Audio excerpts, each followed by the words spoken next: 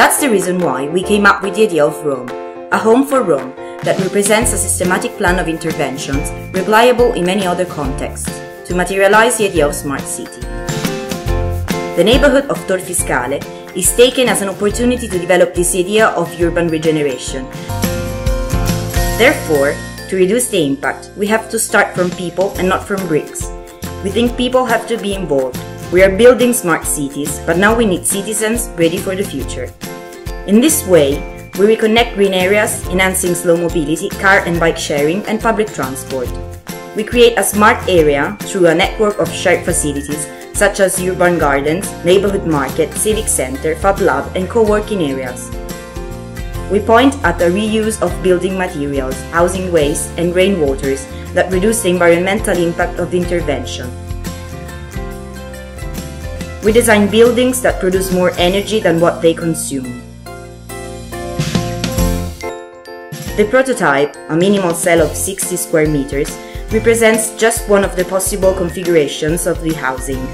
Kitchen, bathroom, and system concentrated in a 3D core and prefabricated wood elements reduce time and costs of production. This light structure is weighted down by internal thermal masses in order to absorb the summer heat peaks dissipated during the night by natural ventilation. The house is not working independently but provides information to the users on how to help minimize the consumption, an artificial mind aided by human consciousness. In this way, through the incentive of relationships and the use of shared facilities, it is possible to create a conscious and cohesive neighborhood society.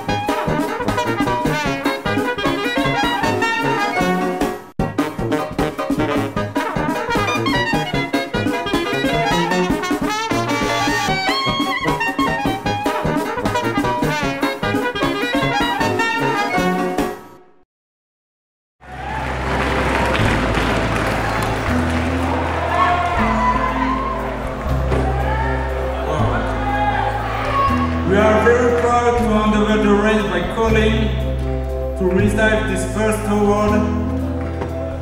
Rome for